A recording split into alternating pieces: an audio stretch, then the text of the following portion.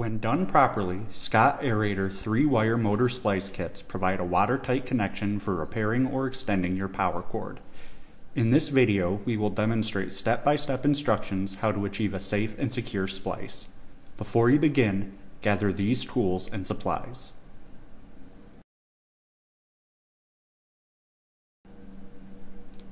Begin by trimming both the wires from the motor and the new cable to create an even splice.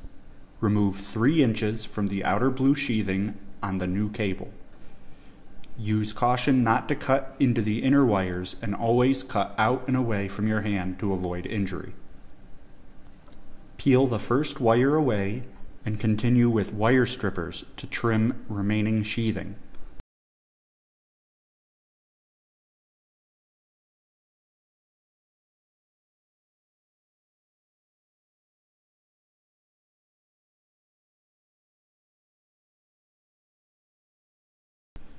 Your 3-wire motor will have 2 black wires and 1 green and yellow wire. Your new cable will have a green wire and yellow wire and a black wire. Sometimes the yellow is tinted slightly green from the outer blue covering. It's important to remember the dark green is connected to the yellow and green wire from your motor, and the remaining 2 wires can connect in any order. Using wire strippers, strip each wire 5/8 to expose the copper. We're using 10 gauge wire in this video, so use the 10 gauge hole marked on your wire stripper. Simply crimp down and pull to remove the outer layer.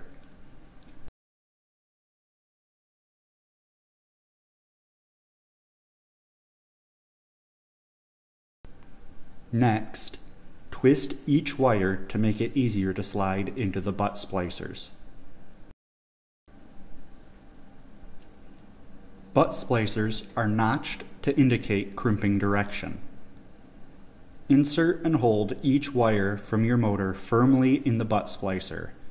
Notch side up, align the crimper to crimp downward and squeeze firmly. Begin by crimping all of the wires from the motor. Crimp near the edge of the splicer, only on the side of the inserted wire. You may have an all-in-one crimping and stripping tool, which will work just as well. It is important to pull on each splice to ensure you have a strong connection.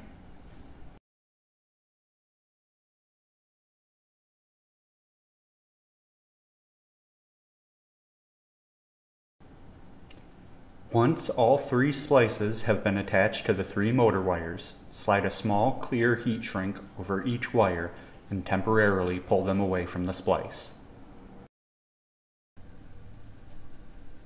On the new cable, slide the large yellow shrink tube on first, then the large clear shrink tube second, and push back along the cable far enough to keep it from coming in contact with the heat gun in the next steps. Finish crimping the splicers to each wire, starting with a green to green. Insert the copper all the way in and crimp downward with the notch side facing up.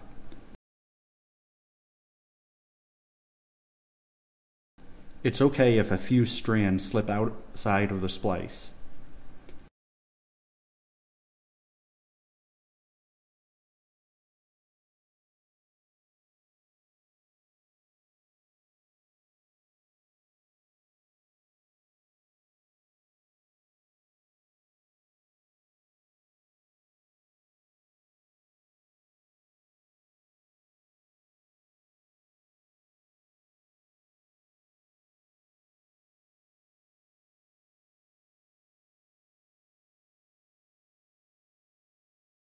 If you have excess wire protruding, trim using side cutters.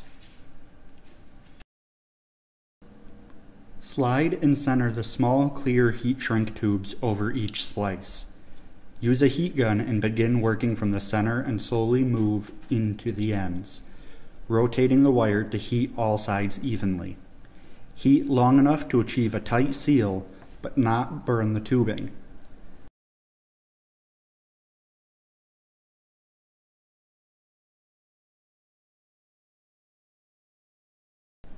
Small air pockets can be lightly pressed out with your finger.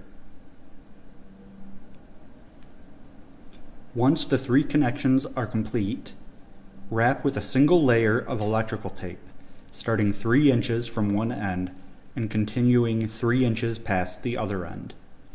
Here, it's important to keep the spliced wires tight and circular to allow for the larger shrink tubes to fit over.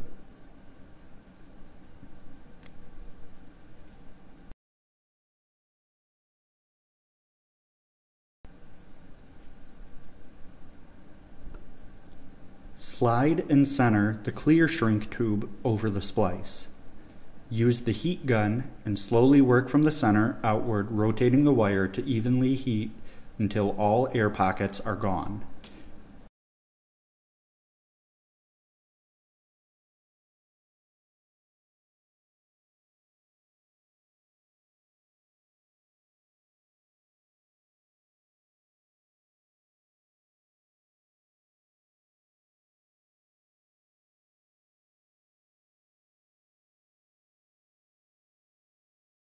Tap with your finger to remove any remaining bubbles.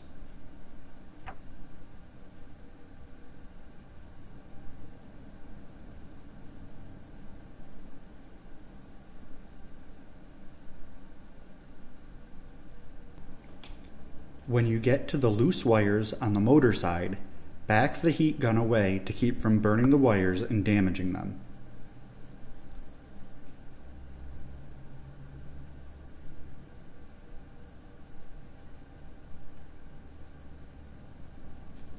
Slide the remaining yellow shrink tube over the splice. Heat from the center outward until sealed.